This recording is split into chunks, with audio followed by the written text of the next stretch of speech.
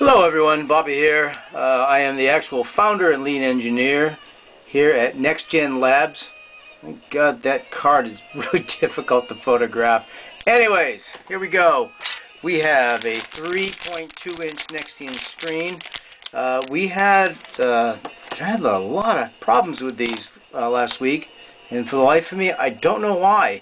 These screens have been really doing well for us for the last year, although we're using the 2.4-inch screens. The 3.2-inch screens, I think QC has fallen asleep in China. We buy these directly from NEXTION. Thus far, up to this the issues we've been having last week with the 3.2-inch screens, which you see here, we've been having an extremely good success rate with these screens, and only very occasional white screens. So, moment of truth, here we go. Brand new, just opened from the box, just came directly from the factory in China. Here we go. We're going to give this thing a go. Okay, cross your fingers and drum roll, please. Let's plug it in. My switch is not on. Ha! Ha! Here we go. This is what they're supposed to do. Now, if you don't see the boot up screen just like this, every time you plug one in for the very first time, you've got a dud. You've got a defect. Either firmware and or hardware has failed, and the quote-unquote QC, by the way, there's always, oh, this is funny. Oh, you see, this is really interesting. I gotta show you guys something. See, there's that little sticker here in the front, and you take the little sticker off, and under there, probably can't see it, but right there where my thumb is, right where the SD port is, it says QC passed. And I'm going to tell you something that I firmly believe in. I do not believe that that's put on by a human after testing. I'm pretty sure it's either just stamped on, maybe perhaps by a human, or just machined on. It's just a machine that stamps that on.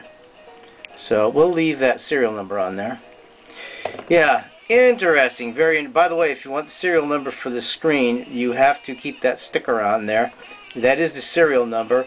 And then the model number is right here. So it's always good to leave these stickers on. Anyways, there's a 3.2 NEXTION screen doing what it is supposed to do. Let's give it a flash and see what happens. Hang tight. Should be very simple and straightforward. So we've showed you guys the procedure before on a 2.4-inch screen. First of all, you turn it off. So we have this on a switch. Okay, screen's off. You take the micro SD card with the appropriate 3.2-inch TFT file. It has to be a TFT. That's Tango Foxtrot Tango file to go in here. It's an HMI, a Hotel Mary India, Mike India, Hotel Mike India, if you're doing it directly out of the NEXTION editor. And you can program these both ways. We've done them both ways. So anyways, here we go. Plug this in. It's a push to lock.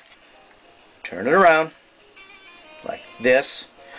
Okay, let's turn it on. Now if things happen the way the procedure is correct, when we turn this on, it will start loading that TFT file.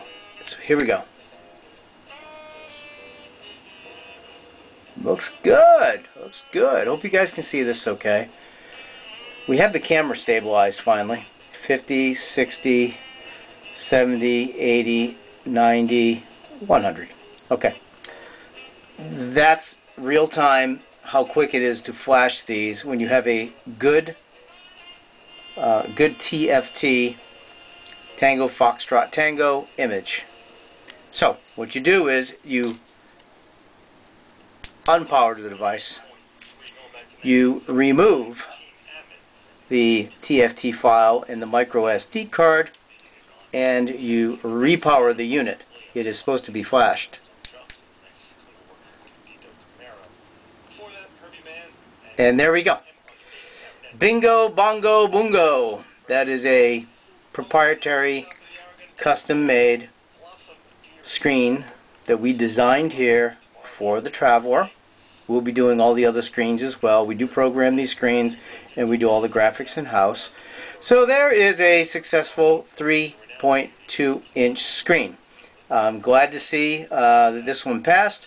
We have a customer that needs it like yesterday. I understand, but we will never ever put out a product if we are not 100% solid that all the components have passed not only, well, in this case the quasi-factory test over at NEXTION, but our test here, which is the real test.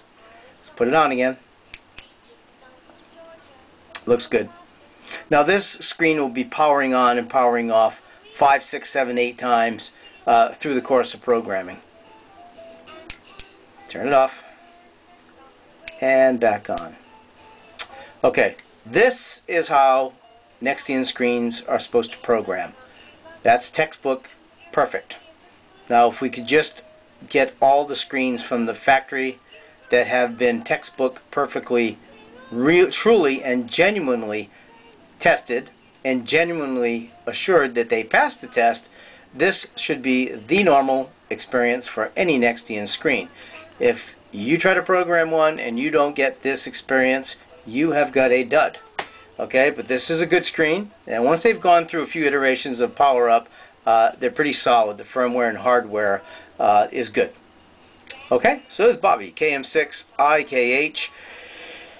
I am the founder and lead engineer over here at NEXTGEN Labs, and this is a good example of a successful NEXTION screen programming segment. Have a great day in 73.